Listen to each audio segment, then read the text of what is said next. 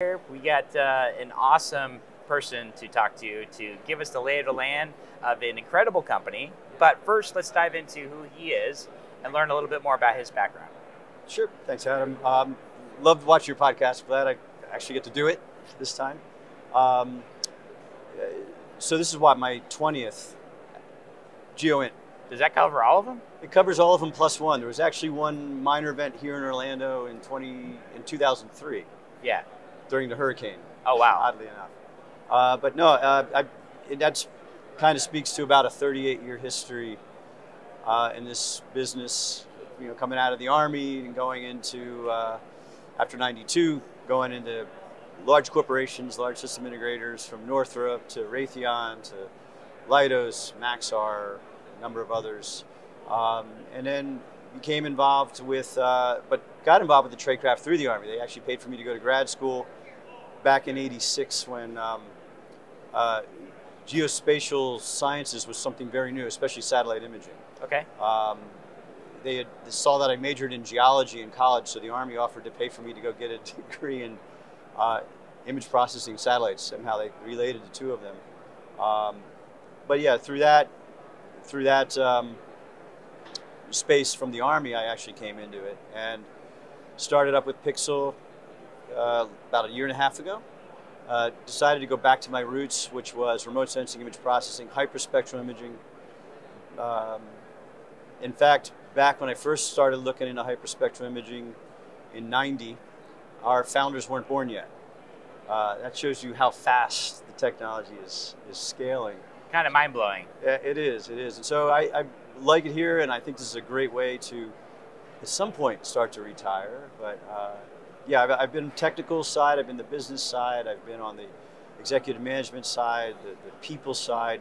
But it's really about the mission, I guess. I'm very impassioned by it.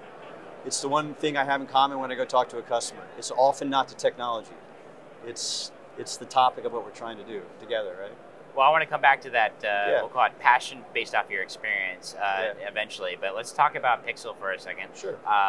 Give us an overview of who Pixxel is and what they're trying to accomplish. Sure. Well, on the foundational level, we were founded in 2019, headquartered in Los Angeles. A couple 20-year-olds in grad school had come up with this idea of building a hyperspectral sensor to kind of cover spectral and spatial all in one big collection. And so once founded in 2019, they had begun a series of ventures to launch what turned out to be three Pathfinder satellites. So they did a pretty good raise of funds in the beginning, then ran a Series A, and ran a Series B. We're sitting at around 71 million. We'll probably close Series B a little bit above that here in the near future. The company is headquartered in LA, but we have a significant office and manufacturing and assembly in Bangalore, India. We have about 190 people there. We have about 23 people here in the United States. About 31,000 square feet in Bangalore, of which a good part of it is actual manufacturing clean rooms, our analytic teams who are developing some of the algorithms, our platforms. That's kind of the Pixxel in a nutshell. Okay, you're building a hyperspectral satellite constellation, right? We are. So what's the expected capabilities of the constellation itself? So the three Pathfinders, there's one that's remaining on orbit right now, and that will start to come out of service here in the near future, right in time for June and July, where we'll start launching between July and October the 6 of our first constellation of Veneer hyperspectral systems. So it'll be 6 satellites, 160 bands apiece. The neat thing about these are that, which sort of sets them apart, it's 4.8 meter nominal resolution, or resolution, we're rounding it at 5 meter resolution. But they've got 40 kilometer swath, okay, which is a pretty significant swath. And as long as the shutter can stay open, so to speak, without burning up, we're getting pretty long paths. So we've got a polar orbit, we're sun synchronous. Revisit rate? Revisits once daily globally. Okay. The 6 satellites, as I said, are Veneer. So we're going from, for those who know, around 467 to 905 nanometers. Right.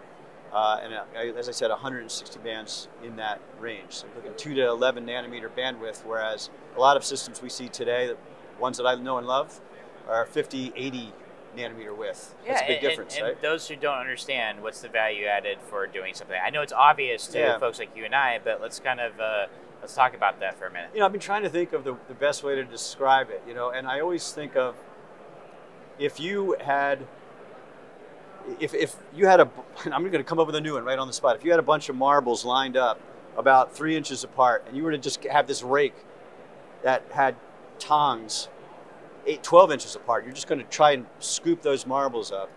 The fact that those tongs are spaced so far apart, you're not going to catch many marbles. Right. Right? Hyperspectral is similar in that if you think of those marbles now as each marble is something we want to know about a material, a specific chemical composition, biochemical composition. But now we have very, very fine needles in that push broom, if you will, and we're pulling that. Just think about it that way. We're trying to pull that apart. The fact that those bandwidths are so close together, we're actually going to be able to isolate each one of those. Right. So the narrower the bandwidth, essentially the more discrete the feature of the object that we want to know, or the composition, or the condition. So that's where hyperspectral sits. And because of that discreteness, we have to design the systems differently. The image processing challenges are different.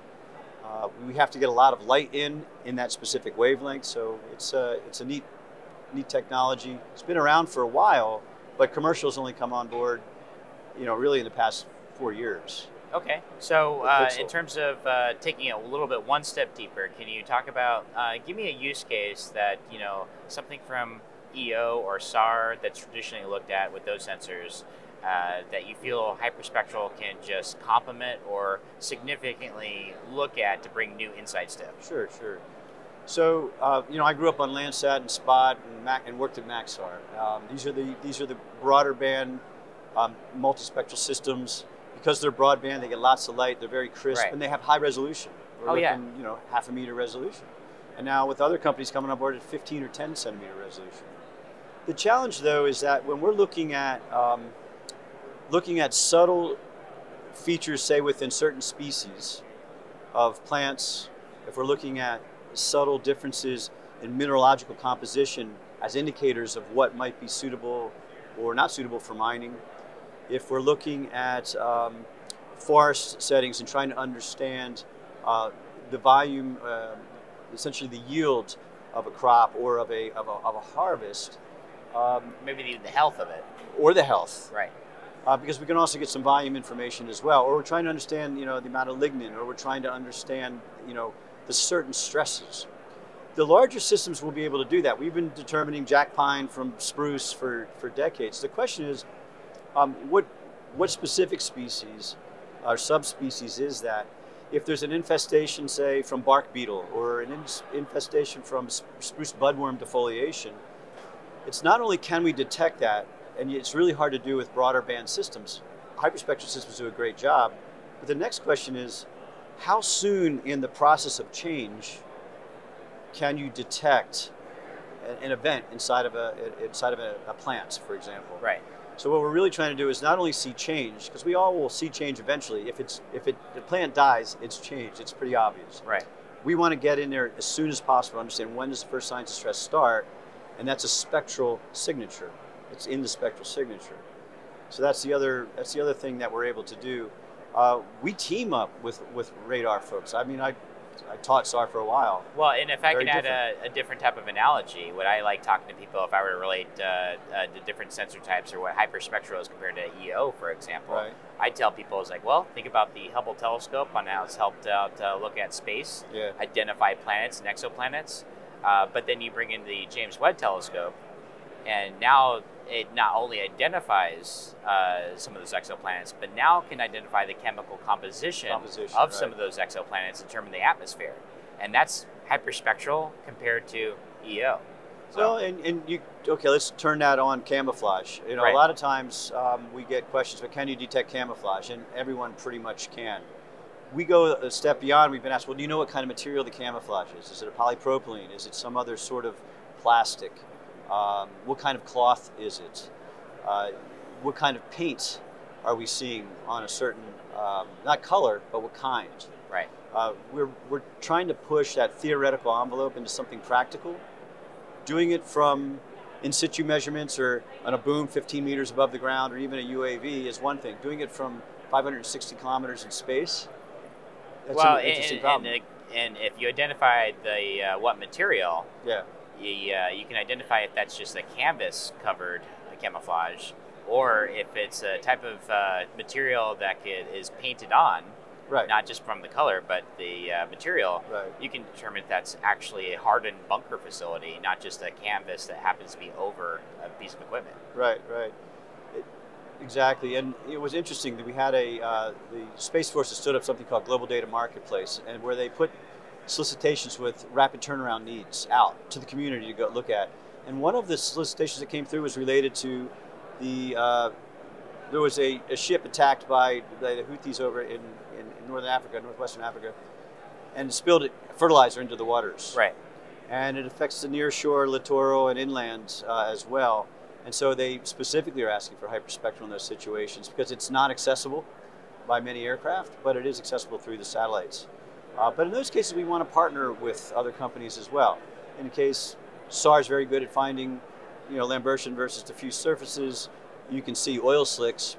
What hyperspectral does comes in and says, well, how thick? Well, and you're still a victim of regular phenomenologies and sensor inhibitions too. So right. As strong as hyperspectral is, and as strong as radar is in the spectral environments, each have their strengths and weaknesses. Sure. And that's why you complement. SAR is really good at weather penetrating, doesn't see everything that you can, but hyperspectral is a victim of cloud cover too. Well, and you got to be willing to call out your weaknesses when you have them. Right. Not because maybe you can't even make them better, but I think one of the reasons we do that is so we can find complementary technologies. Exactly. Narrow bands mean lower photon counts on that sensor, basically. And the narrower the band, the higher the challenge of suppressing noise in the system. Yeah. Whereas broader band systems have very nice, clean spectral signatures, but they're not getting down to the narrow. So how do we merge those two together? Yes. So yeah, you have to be willing to accept your weaknesses to compensate, because again, it's about the mission, not the technology all the time. So. All right. Well, as we wrap up, I want to kind of go back to the beginning here. Yeah. With your breadth of experience in the industry, what makes you so passionate about hyperspectral moving forward as you reach this point in your career? So when I started, it was literally, we were still pretty keen on wet film, going to digital. Then we got into these digital cameras, and then we got into going from color film to IR, and then I got into radar, and I saw this very slow adoption period over many years until now we have commercial radar. And I kind of feel the same about hyperspectral. At this point in my career, to see something so soon, from a commercials perspective, so soon in its development, and to see what I can do to accelerate it, that's what excites me about it. And the educational part. You just don't put data in front of people anymore. It has a consultative aspect to it. Right. So this, you know how it goes. You don't just go, so, well, here's a hyperspectral sensor. I want to be able to also explain the technology, shift that paradigm from that what is spatial. You definitely think spatial, narrow, high resolution, small objects, to move into spectral. Because even though our pixels are 5 meters by 5 meters, we can actually see materials inside of that 5 meter by 5 meter pixel that occupy smaller than 5 meter by 5 meter space, subpixel analysis. Okay. Yeah. All right. Well, when is the launch? So the launch is going to be actually the first week of July. We'll be launching both in California and in That's right India. Around the corner. That's exciting. Yeah. That's awesome. We're looking forward to it. Awesome. Oh, well, for those interested in learning more about Pixxel and reaching out to you if they're interested, where do they go? Well, you can come straight to me to our website, pixxel.space. We're all found everywhere, so. Okay, makes sense. Yep. Well, thank you very much, Skip, for the conversation, and thanks a lot, love learning more about you and where Pixxel is going. Great. All right. Thanks for having me. Well, I'm Adam Simmons from Project Geospatial. We'll talk to everybody next time.